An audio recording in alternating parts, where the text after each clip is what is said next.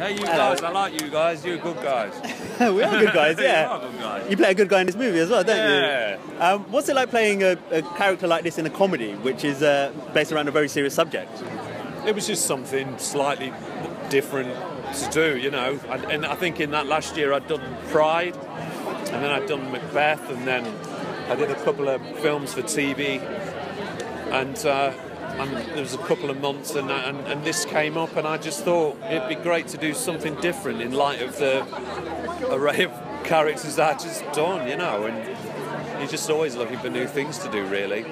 And I'd seen a couple of performances Sam Rockwell had done, I just remembered, and, you know, in the way back, and he'd just been the guy, and I thought, I just wouldn't mind being the guy for once. Sometimes it's just as simple as that, you know. Is it...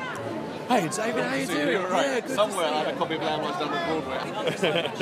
There we go. So yeah, in terms of your character as well, like you said, you wanted to be the guy or a guy in something like this. What is it about the character that appealed to you? It was just fun.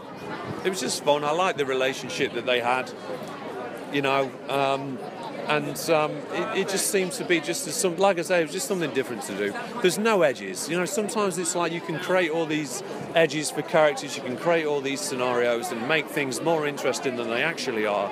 When everything was there in Moena's script, you know, and I thought it's just a relationship between a couple who are struggling with IVF and the strain that their, you know, his Mrs. friend has on their relationship when she gets breast cancer.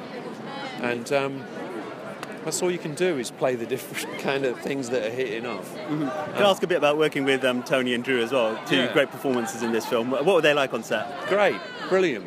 Drew was a breeze. She's great to work with. She puts you at ease. She's been around it forever, you know. And some people who've been around it forever aren't as accommodating as Drew. And she's very, very cool to work with, and she don't mind talking about.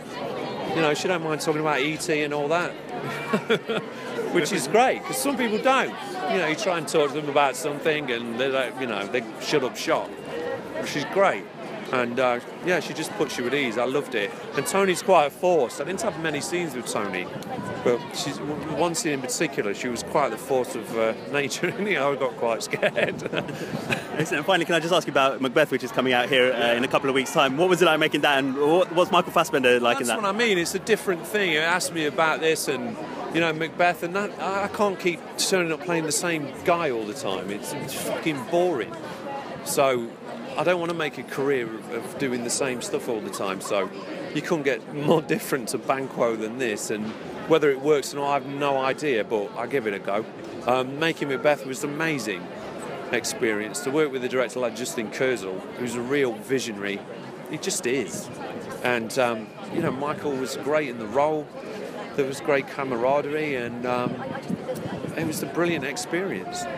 It was tough, but it was a brilliant experience. Excellent. Cheers. Well, we look forward to it. Thank you. Thank you very much. Hey, nice Cheers. one, Ladies and gentlemen, you're watching Hey You Guys!